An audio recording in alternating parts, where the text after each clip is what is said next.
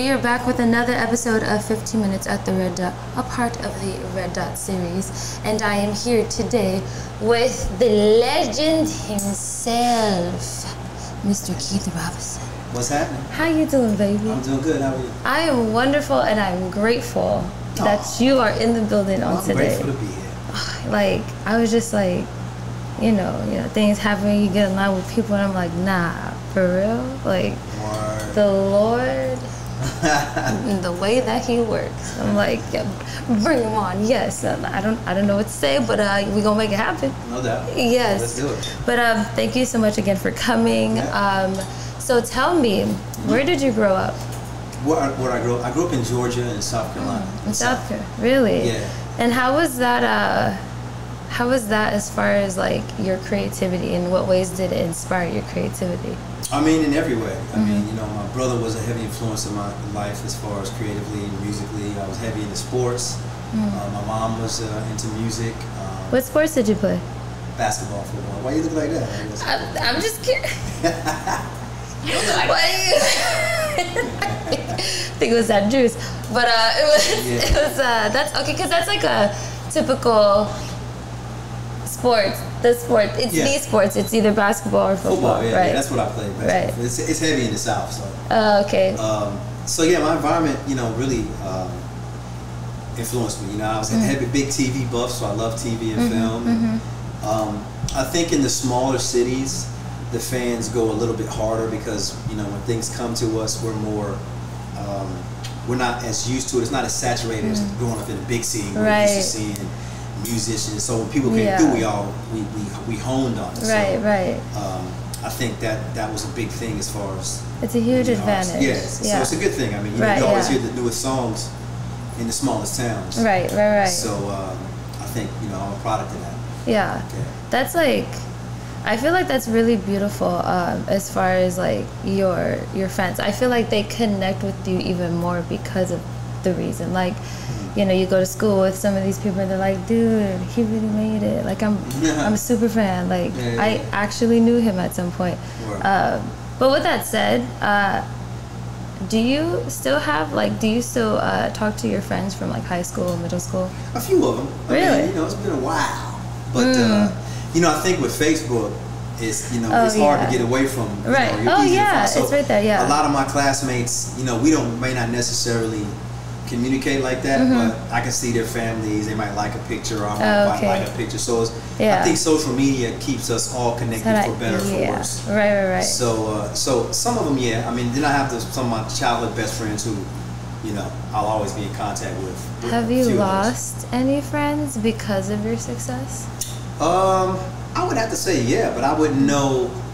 I couldn't say this person don't mess with me no more because But I think that's just a natural progression. I think, you know, anytime you're doing something, everybody is not going to be along. People come into your life for seasons. So I would have to say yes. Could I pinpoint them? Are they my arch rival or my nemesis? No. But you know, you don't seem like the type of guy to strike on enemies like that. I mean, you know.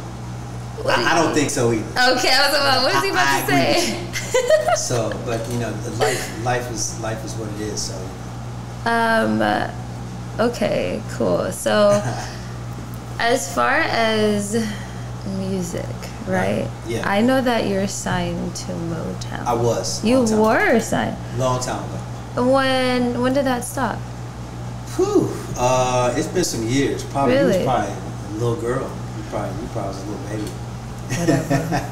Don't do that to me. I'm grown now. No doubt, okay. You're grown for sure. Thank you. No, it was a long time ago. Starting off, we got it. When I was in college, I was in a group, singing group, and we initially got a record deal. With Motown. That's awesome. And you know, it didn't last. We got out of the deal, and that's what really made us move from Georgia to Los Angeles was to really try to get another record deal. Right. So that's what brought us out here. Amazing. So who are you signed to now? I'm unsigned. I'm an independent artist. Oh, really? Yeah. Collecting all that money. I'm an indie. Come on. How is it harder being an independent artist? I think it has its pros and cons. I think it's harder because, well, I wouldn't say harder. I think the great thing about being independent is that you're independent. You make your own creative decisions. Right. And there's so many platforms to be heard. But you do still need the machine you're always against the machine. You're against all the millions of other artists who are doing the same thing. So if you can find a way to separate yourself and stay consistent in the marketplace, it's a great thing. Yeah. The great thing about being signed is that you have the machine behind you, so they can push you through channels. They can pay the marketing dollars and really get you to a stage where you're heard. I think the best route is to be independent long enough to where a major comes and they want to join in the party. Right. So it's great. At what point would you say is that timing to where you can sign? Like, do you have to have enough? Is it a fan base or music amount sold, or what? I think it's a combination of things. I think once the fan base is there, and once you can sit down at a table with a major label, and it's not a thing where you have to have them. It's like if we can come to an agreement and it makes sense, great. And if it doesn't, great. I'm still going to keep it moving. I think the power is in your connection with your fans and people's support. So if you have that support, a lot of times it's really in your best interest to just do it yourself if you have the means. Right. That's what I would always tell somebody. But once you got your support system, then you're great.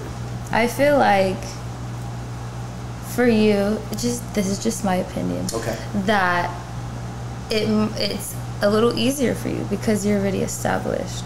You would think that, but no. What? No, it's a grind. I know there's so many people like hitting you up on the gram like, hey, let me be your sponsor. Let me help you out. You know what? In a perfect world, that'd be great, but no.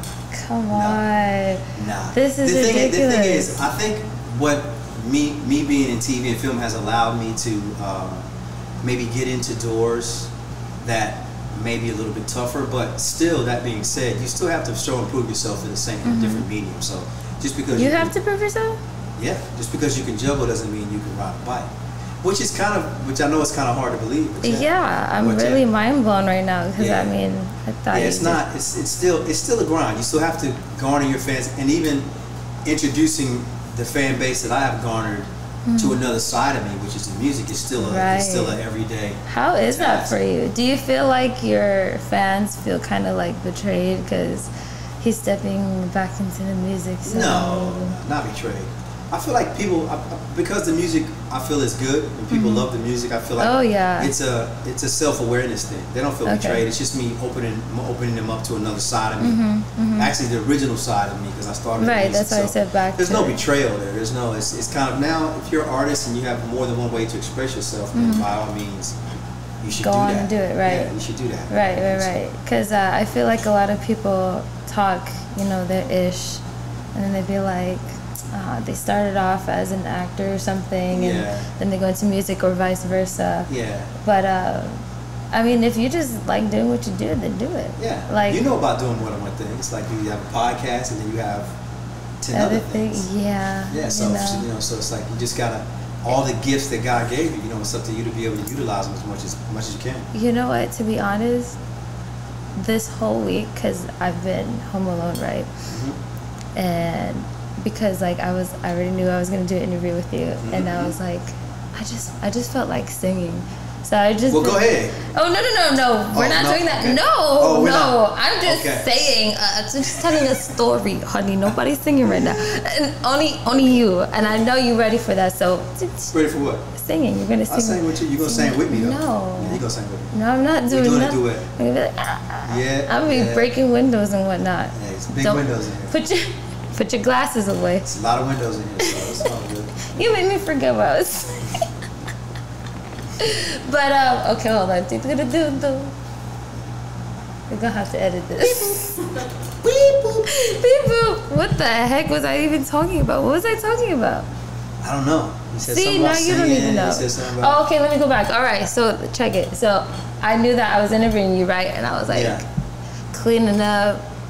Like Cinderella, just singing. To be honest, it was like Ariana Grande. I got Whitney Houston in there. Okay, cool. I did. I will always love you. And I felt like me personally, I thought I did well. But I was going back to. That's I remember going back to what you were saying about how we do so many things as an artiste. Yes. I was like, I wouldn't be surprised if I got in a booth sometime soon. Hey. You should do it. Just put a little tweaking into the voice. Hey, singles are sold. You should do it. I'm gonna have Miss Mother Water. She gonna help me over there. She's fired.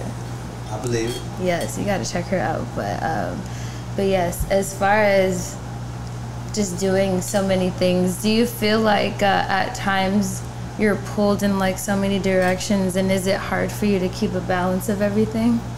I don't think so. I think it kind of gives me balance to be able to have something else to kind of fall back on or revert to, or kind of one feeds the other for me, because I've always done it in my career. So, and I haven't been, I'm a singer, songwriter, and I'm an actor. I'm a content creator. So I mean, they kind of go hand in hand. They're all kind of, one needs the other. You know what I mean? So for me, it's kind of one function for me. So I kind of, if I'm on a set, then I'm thinking about a song. If I'm writing or recording a song, then I'm thinking about how would it look visually. Right. So I like being able to kind of express myself in both ways. That's amazing. Let's go back to your early career in singing, right? Who was your motivation? I mean, I love all the Motown. I love Stevie Wonder. I love Donny Hathaway. I was a huge Jodeci fan, still am. When I was in grade school, Jodeci was my idols. Boyz II Men. That's All My Life, right? Jodeci? All My Life, yeah. Diary of a Madman. You heard that album? You heard the album, Diary of a Madman? I feel like, okay, I'm going to tell you this. I probably have. That's okay. I just don't stop. You should check that out. Is it It's one of the greatest R&B albums of all time. It's known. So Very I'm pretty sure. What song is on there? Fiendin'. Okay, what else? You heard Fiendin'? So good to me. You got me fiendin'. Oh, I told y'all he was gonna sing. You heard that song before? That's on that album. See, that's when like the real love making was happening back then. That's probably how you got here. You probably got here on that album. Thank you, Mom and Daddy. Shout out. No doubt. You made a beast. I just kidding. No doubt. Okay, so who were some of the R&B singers that you're feeling today? Today? Yes. I love her. Oh yeah. She's like my favorite. I love Chris. I love Lucky Day is dope. I like who else? I like Daniel Caesar. He's dope. I mean, it's a lot of. Who else? I like Miguel. Miguel is dope. Oh yeah, Miguel. Do you like Bruno? I love Bruno. Oh yeah. I think Bruno is great for the game. So how do you feel about Anderson .Paak then? Love him. Okay, yeah. Love them two together. I can't wait for the album. I know. I think they're great for music. Yeah. I'm a fan first, so I can find a song on almost any album. It's hard for me to not listen to a whole album and say find at least one song that I can't find. Right. It's always gonna be a vibe. Yeah. So what would you say is your personal favorite era of music? Would it be back in the day? Oh yeah, I had a feeling because I personally feel the same way. Yeah. Like the music today is cool, but a lot of it's like from back in the day, and they just remake it. Yeah, I mean, I feel like the '90s, whenever a new album came out, it was an event, and it was and the record was always super dope. Right, like, it was always like Mary J. Blige got ready to drop an album, it was off the chain, like Jodeci, you just go down the list. I feel like the music was just better low key. Like I appreciate music today, yes, but like for some reason it just made you want to cry sometimes, like or it just made you want to like grab your man or your woman and just be like, I just love you. You know what I mean? Yeah. But I don't really feel that too much today. I understand. You got a whole soul. I do. Thanks to my grandpa. He love you so much. No doubt. Yes. But let's see. Okay, if you had to work with somebody dead or alive, who would it be? Like that number one person?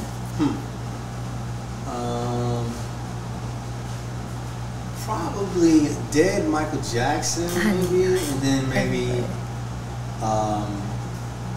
alive, probably Pharrell. Pharrell? Yeah. Oh, yes. I like me Pharrell. Yeah, he's dope. Yeah, he's super dope. Yeah. Super dope. But I feel like everybody always goes for Michael. It's either a Michael or Prince, one of the two.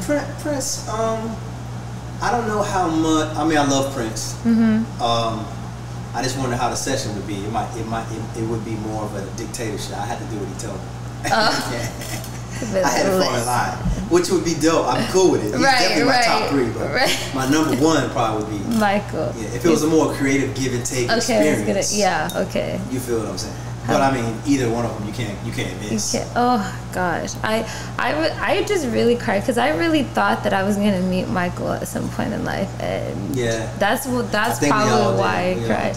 I was like, I'm gonna move back to LA, and I'm gonna make it, and I'm gonna meet Michael. That's all I want. That was it. Huh? That was it. Well, you got to LA. I made it back. Yes. So after you moved to LA and pursuing your career, how was that like for you in the change in your environment? It was an adjustment because LA is such a unique city. I'm from the South, so it was an adjustment for sure. But I think it was the best move of my life. Right. It kind of started my career officially. Right. Being in the mix. Because was it kind of overwhelming? Sorry to cut you off. Somewhat, but I moved out here with 2 of my homies in the group, so I had someone to kind of, after the end of a crazy day in LA, I had 2 cats who came from my and I could kind of bounce off of. Right. So it was a lonely place because you don't even know where to start. It's such a big, spread out city. Everybody's trying to do the same thing. Yeah, right. So it can be lonely in that way, but it takes. You got to give LA about a year or 2 before you can really figure out if this is for me or not. Yeah. And for me, it was like I had no plan B. So this is it. We're going to make it work. Yeah. And it worked. Yeah. So at what point when your career as an actor, when did that become serious? Well, my first job was I was a Power Ranger. That was my first job. Oh, yeah, right. So it was pretty early. I mean, I got a job pretty quickly when I got here. I was blessed. Like 6 months in, I had a gig. You were the Green Ranger, right? Yeah. He's freaking cool. I didn't even know that I was watching the Green Ranger, and it was you. Yeah. So that was my first job, and that was cool. And that kind of really, let me know that this might be a good idea to stick around. I'm really trying to hold in my dork side. It's okay. Let it out.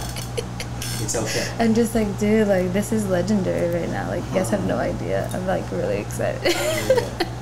But that's awesome though. And as far as when you get that call, it's hey Keith, you made it. How does that feel? Sorry. I mean, it feels good to have a job. I mean, I could pay my third of the rent. Right. I could, Right. I could afford more studio time, and that's really how I looked at it in that space. I was happy that I was actually doing something fun and making some money, and maybe I could turn it into something bigger than this. Right. And that's pretty much the extent of it for me. It was kind of just being happy that I had a job, so and I could call home and tell them that I'm good. You don't gotta worry about me. I got a gig for me. Right. Mama, we good. So we okay. I'm all right. So that's pretty much what it was for me. It was just kind of reassurance. Yeah. So after doing that, doing the whole Power Rangers movement, how did you feel as far as the fan wise? Were they oh my gosh? No, I mean the little kids were. I mean, but as adults, we're not really dialed in, so it wasn't a lot of fandom when it came to that. No adults. There's a whole group of. Well, it is, but they're not in your space like that. Okay. They kind of I didn't really meet the fans up close, personal, until years later when I did a Morphicon conference. Oh yeah, right. When they all come to the conference, and kind of like Comic-Con. Yeah. So I mean, we did a couple charity events or promotional events where it'd be thousands of kids there, and they were of course going crazy. But as far as the coolness, as far as among my peers, I mean, we weren't really dialed in like that. I think now it's more of a cool tidbit than even then. It's oh wow, So it's kind of a blast from the past type of situation. That's so cute. Yeah. That's awesome. Just to be a part of something so huge though. It's cool. I can't wait to get that. What's coming, you guys? It's coming. I'm gonna be a part of something historical, I promise. Indeed. Yes. So what advice would you give up and coming actors and actresses? I would say number one, get in class, study your craft. Try not to let the grind define you, swing, because it can be emotional, because it's a lot of rejection. Yeah. And don't give yourself a deadline to when you're supposed to make it, because be in it for the love and keep your head down and try to enjoy the ride and remember why you got in. Because, you know, some people, the person beside you might land a role and blow up, and you might be on the waiting block for an indefinite amount of time. And it's okay. And it's okay. Right. Okay. Well, as far as you starting off though in the acting world, what made you do that? Like going from singing to acting? Well, I just basically went to a class, an acting class, because I thought it would help me with my performance as a musician. Oh, wow. And I just kind of tagged along into a class with a friend of mine, and I ended up participating in the class, and the teacher thought I had a kind of a natural instinct for it, thought I was pretty good, and suggested that I maybe should pursue it and go read for this role, and that was Power Rangers. So do you believe that without a class you can't really make it like? No, not at all. I think classes hone the talent that you already have.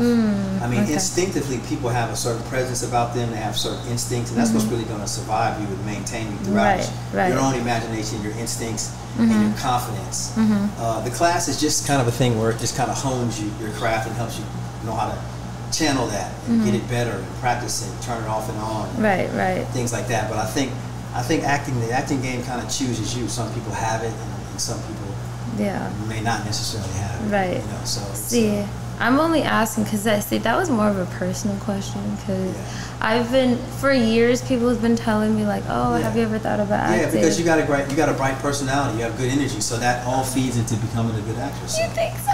Yeah, you just gotta, you just hone it. But it's been brought up again, so that's why I was just like, do I really need to go to class for this? You should go to class. I mean, it helps because then you're focusing on the material, you're focusing on certain things that you need to know, because you're not going to just be able to, because acting is an elusive craft, and they say it takes like 25 years for you to become an expert at it. Really? It's always changing, and you're always living your life, and you're always changing and evolving as a person. Oh, so the way never even thought about it like that. Yeah, the way you're absorbing material subconsciously and consciously, and your outlook affects how you interpret material. So you do need to study it. It does help studying it or doing self-checks, at least taking a block of classes starting off, just to kind of, because you're a constant student of life. And that's what makes you a better artist. So where did you go when you took your class? I studied with a lady named Carrie Keene, who was acting coach in the Valley, who was really great. I studied with her for like 8 years. Oh, wow. And she kind of taught me how to like hone my talent, how to like, breathing and different exercises, and how to emotionally get your mind ready, and how to interpret material, stuff like that. So when it comes down to you having to cry, how do you do that? Like, what do you tap into? It's a weird thing. It's kind of like a muscle. I think it's kind of like a memory muscle. But I think if you can allow yourself to be vulnerable, to let those emotions in and not lock them, not stop them, and really get into the material and what's happening, and kind of put yourself in that space as if it were you. Right. The more you do it, then the easier that it becomes. Do you feel like that kind of messes you up in a way? I don't think so. It really depends on how you're doing. If you're regurgitating the memory of your dead grandmother every time you need to cry, then yeah. But if you're able to just be a conduit of the emotions and kind of empathize and get into the space of where the character lives, and you're vulnerable enough to accept that, and you're open to yourself and you know your body, then I think it's a healthy thing. It's a purging thing. It makes you bigger. It makes you a bigger person, because you're able to empathize and, and see things, and you're not afraid of the emotion. You go to it. You go to it and you attack it. See, I thought that it just really like does the opposite effect, like, or you just become more hardened as a person. I would think you become more vulnerable as a person. I would think, but I mean, some material does require you to give away a piece of yourself. You see a lot of actors who can't get out of role. They say it took so much out of me, or that's a real thing. Right. But I feel like those are people who are not afraid of it, who go shy away. I think those are the leaders, and those are the people that, because it's always good to, emotions are natural functions of the human experience. So it's up to us to let them pass through. We don't have to dwell on them, But you know, you can let them pass through. I think that's a little healthy. Yeah. I feel like, what is this? It's okay. No. All is good. We're gonna rewind and start again. So you were in Fats Albert. Yes. How was that? That was fun. You know, I got to hang out with my homies every day and act like we were back in grade school. Yes. So that was a lot of fun. So who were you like real homies with on set? Like, we were all homies, but Keenan and I, who played Fat Albert, are like, we're from the same part of the country. We're both from Georgia. So. Oh really? Yeah. So you knew him prior? Or, no, I didn't know him prior. We kind of met on the set, and we kind of really became fast friends, and we still very cool. So. Oh, that's nice. But all of us became fast friends, because we were required to really act silly and lose our cool. Right. Not the cool shell we walk around, and we had to act like little boys again. So right. How that was interesting. That's kind of funny. At that point, was it like, I don't know. Do you ever feel weird to have to like tap into that side? Because like from what I'm seeing, you're like real cool, you know. Yeah, like, you had to be a little bit. It was a little bit. You get a little bit self-conscious, but that's what his mom calling me. That's what acting does, though. You want to answer it? No. Okay. That's what acting does. It's about losing that self-consciousness, and that's what classes do. Sometimes, a lot of times in class, they'll make you get in front of the class and dance or goofy. Right, yeah, I can't do that. Once you lose the self-consciousness, then you can. I feel like I'm too cool. I be doing that sometimes. But see, that's what a lot of people. We all walk around in our cool shell. So yeah. When you're able to lose that, is when you become the character. You become a better artist. Because I know what I could be like without this shell that I got going on. So when you break that shell, that's where the actress lives. That's where the real money gonna come in. That's right. When I break the shell. That's Damn, right. I need some classes. I'm gonna talk to your girl. All right. So it's going back to you being in Fat Albert. It was created by Bill Cosby. Yeah. How involved was he in? He was involved. I mean, you know, he originally had a whole entire cast and director, and he scrapped, and he came and got us. Was he physically there every time? Yeah, well, not every time, but he was on set. He spoke to us a couple times. Okay. He was at the premiere, and you know, because that's his baby. That's really about him and his homies growing up in Philly. Right. So he's a very hands-on type of guy for sure. Okay. Well, your experience with him, that was great. I'm assuming. Yeah. Like it was awesome. It was like my uncle. He was so cool. Uncle I played him. I played young Bill Cosby in that movie. So right. He was a good dude. I mean, you know, the stuff prior or during or after or now was as shocking to me as it was to everybody else. Yeah. Anyway, so let's say the people that you've worked with in the industry and your connection with them, like what would you say you've had a good amount of like real connections that you've built throughout the industry, or like do you feel like some people are like fake and whatnot? Like how is it? I mean, overall my experience has been good. I mean, everybody that I've worked with, do we all stay in contact? No, that's just like, it's kind of like, you know, we don't do that. But everybody that I work with, I mean, 98%, 99% of the people were great. You know, they were pretty cordial and no like weird experiences. Not personally, no. Really? Not to me. I've been lucky. You're truly blessed. Because I feel like I've heard some things, and I'm like, from that person, I thought that person was the coolest person. It's definitely some things, but I mean, no one has ever really disrespected me like that. So far, so good. Okay. Who was your influence that you looked up to as far as acting when you were younger? I mean, you know, as younger, I wasn't really, because I never really saw myself as an actor. I think when I first saw Lorenz Tate, because I feel like he kind of looked like me, and as far as not look like me physically, it was a black man, young black guy who was doing his thing. And I was like, wow, he's dope. Like, yeah, he's like, it's like he's my age, like somebody I would be probably rolling with in school. So that was kind of like a cool thing to see when I saw young actors like that pop out. I was like, man, that'd be an awesome job. That'd be fun to do. You know what's like funny though, and I appreciate you for like being so like real cool in person, because there's a lot of people who say like, oh, or they just when they're watching a movie or a TV show and they're just like, damn, that man is so like, and then in person it's just completely different. It's just funny to me that it's like that you can really tap into being that, you know, that sexy of a person and that lady killer. But you know, you're still a lady killer in person. Hey. But it's like, it's great like how people can turn it off and on, and it's just like, dude, you really channeled in a whole entire different person. That's weird. Yeah. Like I don't trust it. Okay. That's what we get into. You don't trust me. I'm just. You talking to me? You don't trust me? Because I'm like, are you pretending to be somebody else right now? And I just don't know. What do you think?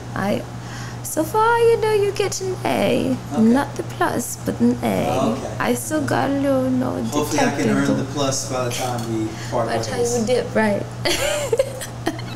But okay. So, you've been in Dreamgirls with like Beyonce and Jennifer and them. Like, how was that? It was cool. It was fun, and they were super talented. And of course. Everybody was really in awe of each other. And, you know, it was a fun experience. It was a great experience. Yes, but like to be able to combine the two and sing and act all at the same time, like, it makes sense. You know? It was fun. It was a perfect marriage. Right. Like, I've always felt a way about musicals sometimes, but but that one. Yeah, it was a little different. I like it when it flows. I don't want you to just break out of it. So I'm like, that can we change? Everybody said that. Yeah, but no, the director did a great job of seamlessly orchestrating stuff into the mix. Because it was a classic. You too cool. I already know that you weren't gonna do no like. Okay, I'm not gonna say any names, but no breakout musicals. Why you know that? How you know? You think you know me, huh? Yeah. Nah, I can read people pretty well, so. Just kidding. He's Mr. Cool, unless you're acting and you're lying. Nodding, what you mean? What is that? Well, you're acting. You're playing the cool guy right now. You think this is an act? You think I'm really goofy or something? I'm waiting for the dorkiness to come out. I know he's in there somewhere. He is in there. This is pretty much how I am all the time. So you got a single. You want to talk about that? I do. It's called Kama Sutra. And it's doing well. People really are digging it. And I'm glad that people are gravitating to it. It's a good thing. It's a really great song. Thanks. We listened to it. And I was like... You got to see the video, too. The video's funny. Yes. The video's hilarious. I thought so. No, but this song, you guys, like, it has a real cool vibe to it. Like, honestly, it reminds me of that Love from back in the day, though. It brings, like, that's when he said to play it twice. I was just like, yeah, because I was feeling it. I was like, you know, when you listen to something, but you just have to listen to it again so you can like really dissect it.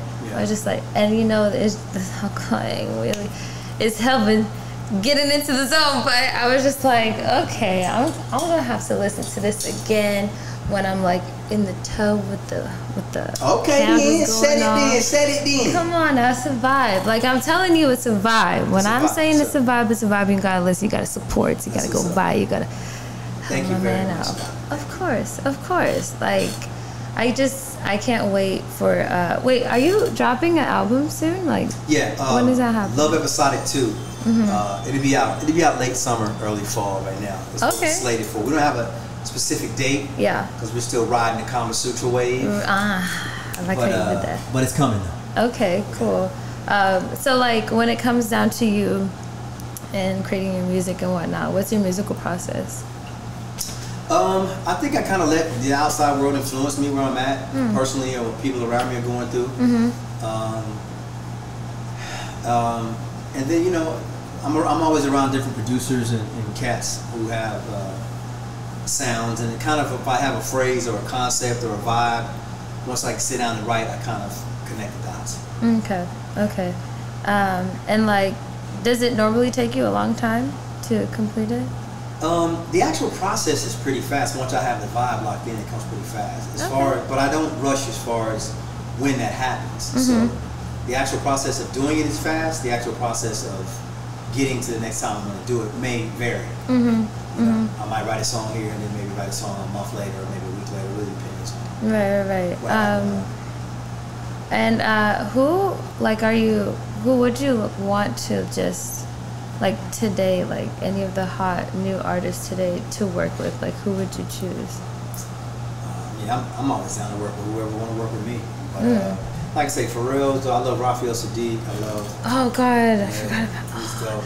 I don't know why I forgot about. I love me some Raphael Sadiq. His creations are so dope. Super dope. Oh my goodness, yes, yeah. I have some rapid fire questions that I would like to ask you. Okay. So if you could move forward 10 years, go back 10 years, what would you do? I'll probably go back because I need more time. I'm not trying to. You need more time? I'll go back. Would you change anything? I don't know because I'm kind of hesitant. I don't think so because I feel like whatever God set in front of me was I was supposed to encounter and endure. So I wouldn't want to mess with whatever His plan is for me. Okay. If you could do a music project with Jermaine Dupri or Babyface, who would it be?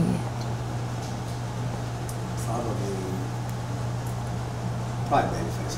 I don't know why. I just think he was gonna say that. Why? Just because our genres are so, our vibes are in sync. I think. Just from a songwriting standpoint, I think it'd be a great experience. Yeah. Okay. And let's see. What was the biggest movement in your career, in your opinion? Movement? What do you mean by movement? Like, what was the biggest just move that you made in general? Like, I think the biggest move was moving to Los Angeles. Yeah. Opened up so many opportunities. Yeah. Oh my gosh. Okay, well, lastly, I know that you worked alongside Chadwick. Yeah. How was that? It was great. I mean, it was the movie Get Up, right? Get On Up, yeah. Yeah. He's great. I mean, he's from South Carolina too, so we had a lot of connection there. He's a hard worker, humble dude. He's a real straight shooter, but he just has a great work ethic. You know, he's really focused. He's really focused. You know, so that's what I really took away from being around him. Yeah.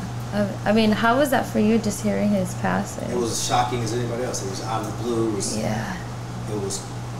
He kind of explained why he had lost so much weight and everything, and I thought he was just under a lot of stress because of the grind of Hollywood. Right.